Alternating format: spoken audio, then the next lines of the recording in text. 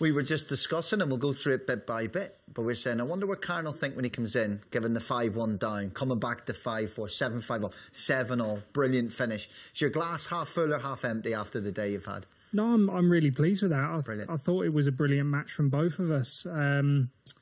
Yeah, I just felt really loose the first sort of half of the first session, and the table was playing so fast. I thought I've just got to kind of make myself a little bit more compact, get control of the cue ball, and you know, I lost the first 2 after the interval to go 5-1 down, but I felt good, and then you know I reeled off 3 good breaks from there and felt strong going into tonight's session. Talk me through those 3 breaks, the 82, the 1-1-5 and the 1-3-9. It says everything about the calibre of player you are, the world-class player you are, that you can do that on the biggest stage. You just must be buzzing.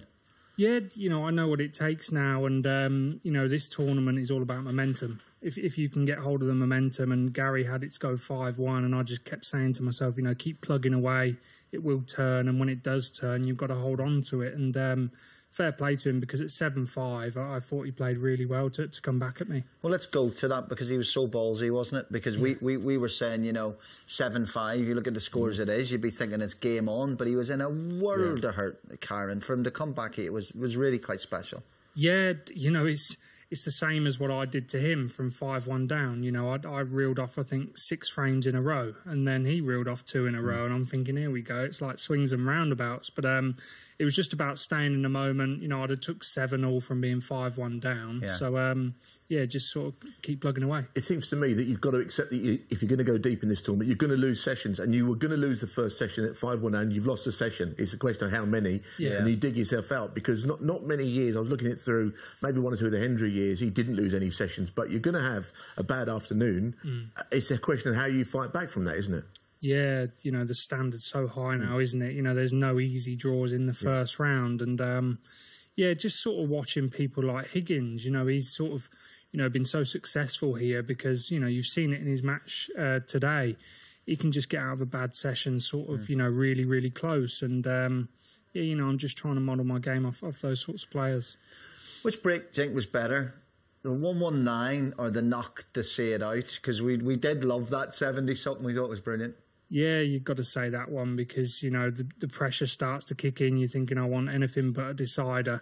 And I was just desperate to see it out. You know, I'm so good with the rest normally, and I missed the green. And I thought, you know, just put it to bed, get on with it. And, yeah, took these really well.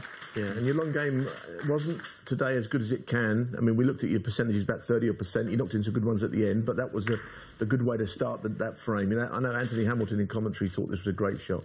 Yeah, this is more of like a sort of feel shot. You've just got to feel it round the angles. Yeah.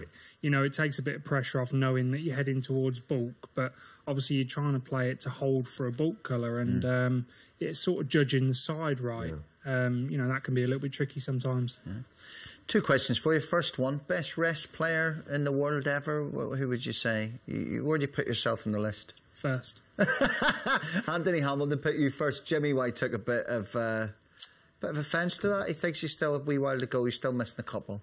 No, do you know what? Yeah, obviously, I've only just seen you there, Jimmy. You're right. Got to watch what I'm saying. Yeah. No, obviously, growing up, Jimmy is, you know, one of the best to watch with the rest. You know, and I think Sean Murphy as well. Yeah. I get compared a lot to Sean Murphy, and yeah, you know, it's quite handy to be good with it. Yeah. We were every night we're asking a different question to the audience to answer, and it's one tonight. Talk of pressure. We said of the players who haven't won the world title, who's most likely to win it first out of these 5 names? So thousands of people have been voting tonight. We don't know the result. No, we don't, look at that. No, I was a wee bit worried, Kyren, because earlier on in the night, Yan Bingtao was slightly ahead.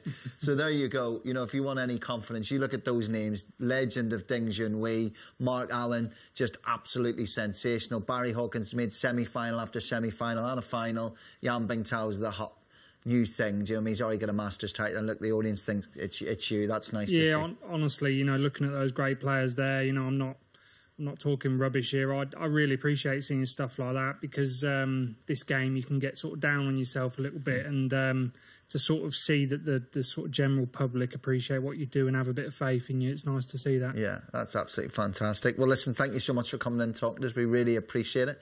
It's been such a busy night. Hawkins, ourselves, awaits Kyren Wilson in the last 16, but I'd say such a busy night. John Higgins coming through against Tian Peng Fei with a century when they had to come back at 9-7 at the end of the night. Anthony McGill stepped on the gas tonight. Tremendous stuff.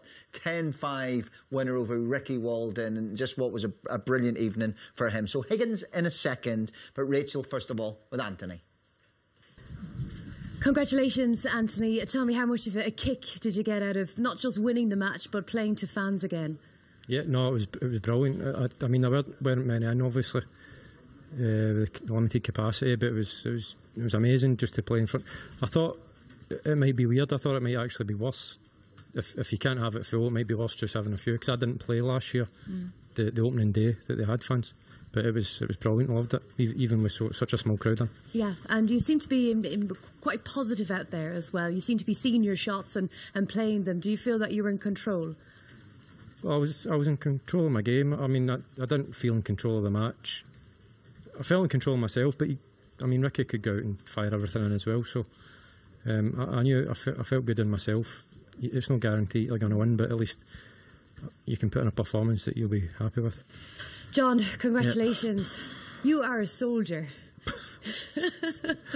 Yeah, I don't know, really. I mean, Tian will be kicking himself, really, there. He had more than enough chances. When he was 7-4 in front, I was gone, totally gone. And, yeah, I don't know how I've won 10-7. I really don't. Well, you just looked so, I don't know, you're out there, you were clearly struggling. Yeah. How lonely can it be when things are going as bad as they were? Yeah, it's soul destroying, really. Now you're playing out there in front of possibly millions of people that are watching, and the first feeling was embarrassment, because I was missing so many easy shots. And as I said, a couple of mates were texting me and they were saying it looked as if you'd stopped breathing a few times out there, and it's so true. I mean, it's what this theatre does to you sometimes. So at least I was breathing tonight, and then I went out and done a decent break at the end there. Yeah, and it looked like you were playing like $1 million all of a sudden. I know, but it's tough. I mean, listen, I've been here, good times, bad times, indifferent times. That was an indifferent time, but it's a great feeling to come through and win. And then obviously I'm still in the tournament, and obviously onward and upward, hopefully.